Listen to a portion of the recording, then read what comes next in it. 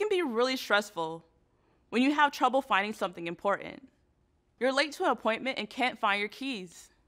We all find ourselves in situations like these at one time or another. Believe it or not, organizations deal with the same kind of trouble. Take a few seconds to think of the number of important assets you have nearby. I'm thinking of my phone, wallet, and keys, for example.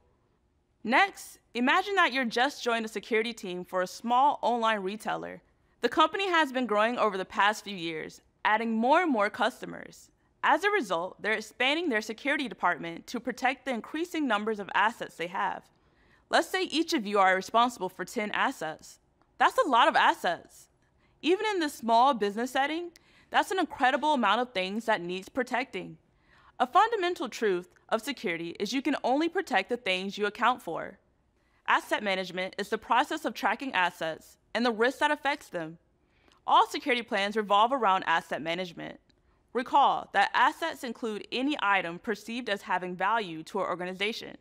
Equipment, data, and intellectual property are just a few of the wide range of assets businesses want to protect. A critical part of every organization's security plan is keeping track of its assets. Asset management starts with having an asset inventory, a catalog of assets that need to be protected.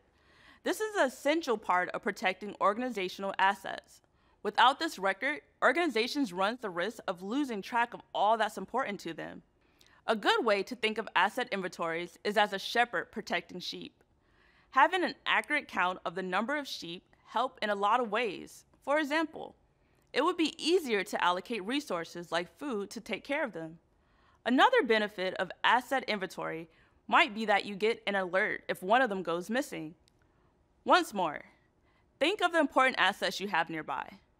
Just like me, you're probably able to rate them according to the level of importance. I would rank my wallet ahead of my shoes, for example. In security, this practice is known as asset classification. In general, asset classification is the practice of labeling assets based on the sensitivity and importance to an organization. Organizations label assets differently. Many of them follow a basic classification scheme: public, internal only, confidential, and restricted. Public assets can be shared with anyone. Internal only can be shared with anyone in the organization, but should not be shared outside of it.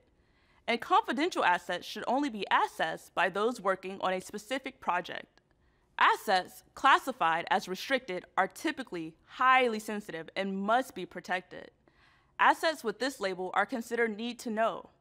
Examples include intellectual property and health or payment information.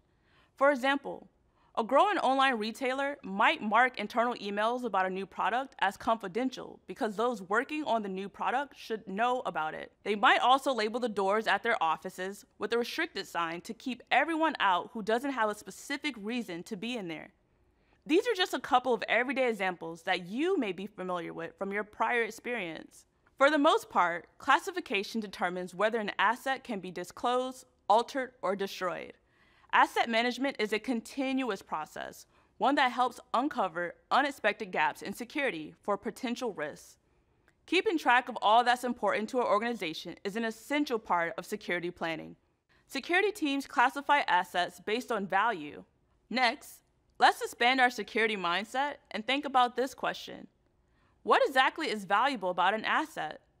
These days, the answer is often information. Most information is in a digital form. We call this data.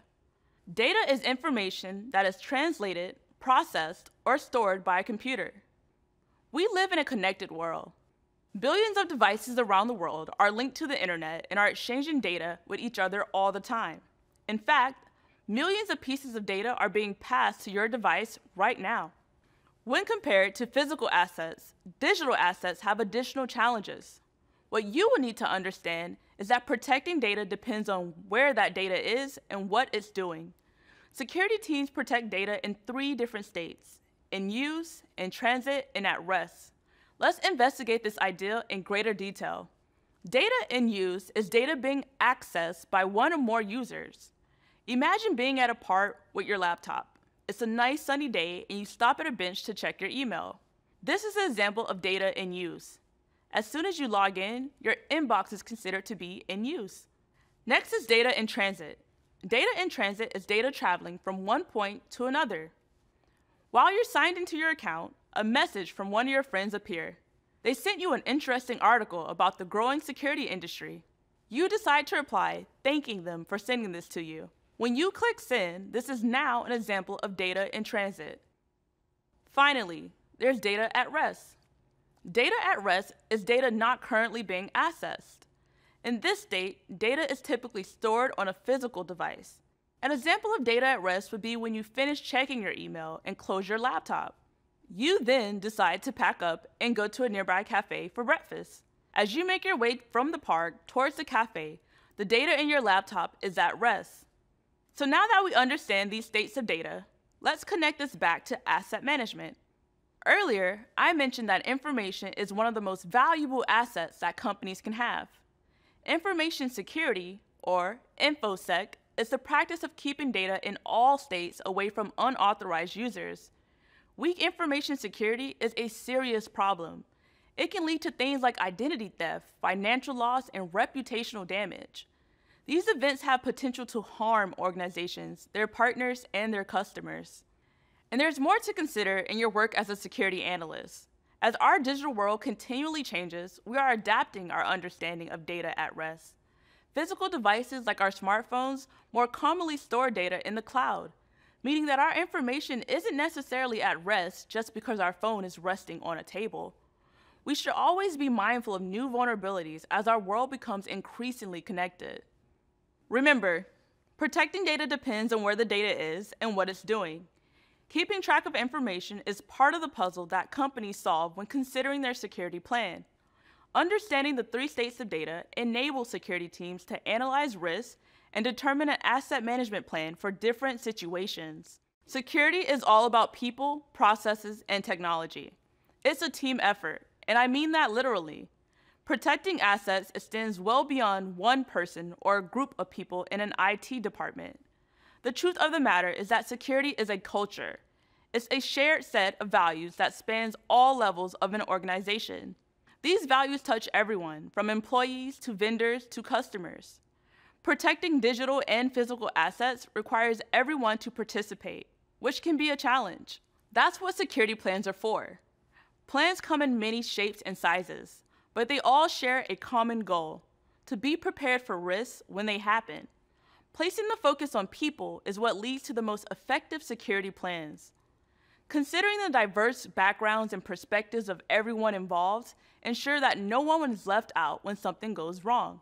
We talked earlier about the risks as being anything that can impact the confidentiality, integrity, or availability of an asset. Most security plans address risks by breaking them down according to categories and factors. Some common risk categories might include the damage, disclosure, or loss of information. Any of these can be due to factors like the physical damage or malfunctions of a device. There are also factors like attacks and human error. For example, a new school teacher may be asked to sign a contract before their first day of class. The agreement may warn against some common risks associated with human error, like using a personal email to send sensitive information. A security plan may require that all new hires sign off on this agreement, effectively spreading the values that ensure everyone's in alignment. This is just one example of the types and causes of risks that a plan might address. These things vary widely depending on the company, but how these plans are communicated is similar across industries. Security plans consist of 3 basic elements: policies, standards, and procedures. These 3 elements are how companies share their security plans. These words tend to be used interchangeably outside of security, but you'll soon discover that they each have a very specific meaning and function in this context. A policy in security is a set of rules that reduce risks and protects information. Policies are the foundation of every security plan. They give everyone in and out of an organization guidance by addressing questions like, what are we protecting and why? Policies focus on the strategic side of things by identifying the scope, objectives, and limitations of a security plan. For instance, newly hired employees at many companies are required to sign off on an acceptable use policy, or AUP. These provisions outline secure ways that an employee may access corporate systems. Standards are the next part. These have a tactical function as they concern how well we're protecting assets. In security, standards are references that inform how to set policies. A good way to think of standards is that they create a point of reference. For example, many companies use the password management standard identified in NIST Special Publication 800-63B to improve their security policies by specifying that employees' passwords must be at least 8 characters long. The last part of a plan is its procedures. Procedures are step-by-step instructions to perform a specific security task. Organizations usually keep multiple procedure documents that are used throughout the company, like how employees can choose secure passwords, or how they can securely reset a password if it's been locked. Sharing clear and actionable procedures with everyone creates accountability, consistency, and efficiency across an organization. Policies, standards, and procedures vary widely from one company to another because they are tailored to each organization's goals. Simply understanding the structure of security plans is a great start. For now, I hope you have a clearer picture of what policies, standards, and procedures are, and how they are essential to making security a team effort. Having a plan is just one part of securing assets. Once the plan is in action, the other part is making sure everyone's following along. In security, we call this compliance. Compliance is the process of adhering to internal standards and external regulations. Small companies and large organizations around the world place security compliance at the top of their list of priorities. At a high level, maintaining trust, reputation, safety, and the integrity of your data are just a few reasons to be concerned about compliance. Fines, penalties, and lawsuits are other reasons. This is particularly true for companies in highly regulated industries like healthcare, energy, and finance. Being out of compliance with a regulation can cause long-lasting financial and reputational effects that can seriously impact a business. Regulations are rules set by a government or other authority to control the way something is done. Like policies, regulations exist to protect people and their information, but on a larger scale. Compliance can be a complex process because of the many regulations that exist all around the world. For our purpose, we're going to focus on a framework of security compliance, the US-based NIST Cybersecurity Framework. Early in the program, you learned the National Institute of Standards and Technology, or NIST. One of the primary roles of NIST is to openly provide companies with a set of frameworks and security standards that reflect key security-related regulations. The NIST Cybersecurity Framework is a voluntary framework that consists of standards, guidelines, and best practices to manage cybersecurity risks. Commonly known as the CSF, this framework was developed to help businesses secure one of their most important assets, information. The CSF consists of 3 main components: the core, its tiers, and its profiles. Let's explore each of these together to build a better understanding of how NIST CSF is used. The core is basically a simplified version of the functions or duties of a security plan. The CSF core identifies 5 broad functions: identify, protect, detect, respond, and recover. Think of these categories of the core as a security checklist. After the core, the next NIST component we'll discuss is its tiers. These provide security teams with a way to measure performance across each of the 5 functions of the core. Tiers range from level 1 to level 4. Level 1, or passive, indicates a function is reaching bare minimum standards. Level 4, or adaptive, is an indication that a function is being performed at an exemplary standard. You may have noticed that CSF tiers aren't a yes or no proposition. Instead, there's a range of values. That's because tiers are designed as a way of showing organizations what is and isn't working with their security plans. Lastly, profiles are the final component of CSF. These provide insight into the current state of a security plan. One way to think of profiles is like photos capturing a moment in time. Comparing photos of the same subject taken at different times can provide useful insights. For example, without these photos, you might not notice how this tree has changed. It's the same with NIST profiles. Good security practice is about more than avoiding fines and attacks. It demonstrates that you care about people and their information.